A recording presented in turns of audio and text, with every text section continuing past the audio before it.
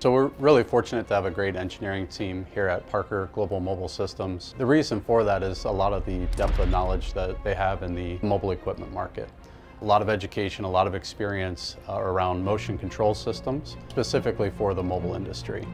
We've got very diverse background, several people from other countries. We've got many guys with decades of experience. A lot of the team has culminated their career by first starting out with the product engineering side at the divisions, and then getting a wealth of experience with product design, and then it moved up to more of a systems approach. And that's what we do here, is we work with our customers from an overall application, applying the products that are developed at our divisions. At GMS, we work with mobile OEMs, so manufacturers of mobile equipment. We work with customers that build machines from the ground up, and we support them in the hydraulic system design.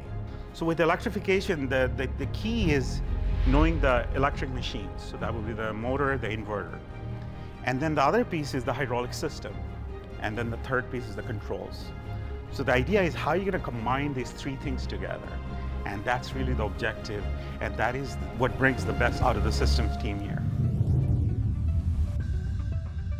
The benefit that you get with working with a company like Parker is we understand the legacy hydraulic technology that went into the 50 years of development to optimize that machine today. So the last thing that we want to do is slow the machine down as we make that transition into electrification. So you get the benefit that we understand, what it took to get the machine to where it is today, and now we're just electrifying it and making it highest productivity as possible.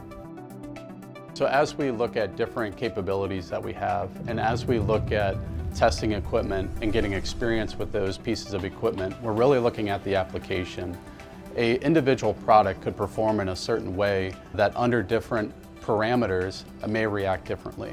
So we want to make sure that we test for that, and we test for those worst case scenarios to then provide that to our field sales, provide that to our application engineers to be able to get it into our customers' hands and train them on what the optimal solution is for a given application. One thing that we are proud of here at GMS is that we are technology agnostic. So we always try to address the problems from the root and select basically the right components for the application from the ground up. Looking at hydraulic systems, redesigning, redefining, reimagining, this is the time. And cost-wise, it totally makes sense because the cost of the battery is so high. So this is the unique opportunity for us as systems engineers' dream to come up with new systems and take it to production. The first reaction to a lot of OEMs is to pull the IC engine out and put an electric motor in. The challenge there is that you'll run into efficiency issues and you'll have to have a very large battery or power source. So my team has been challenged with that, and to try and take cost out and be as productive as possible. You don't want to add extra weight to the vehicle by having a very large battery.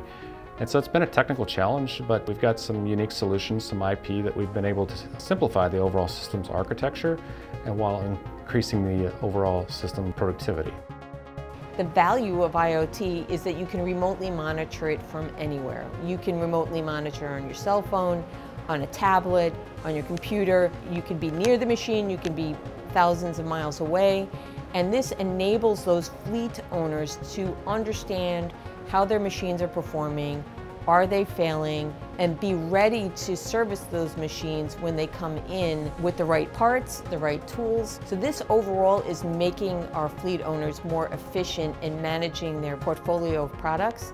So when we're looking at proposing a solution to the customer, we really want to make sure that we are looking at what the end goal is and what the end utilization of the equipment is and the end user, and backtrack from there. So we want to make sure that we have the product portfolio, whether it's a piston pump or a gear pump or vane or different types of valving solutions. We have the expansive product portfolio to offer to the customer, but we really want to work back from what the end goal is and what the customer's solution, the optimal solution is for them. We do about 80% of our projects outside of this facility, but we're here. If our customers want to send their equipment, we're happy to have it here and work on it either way.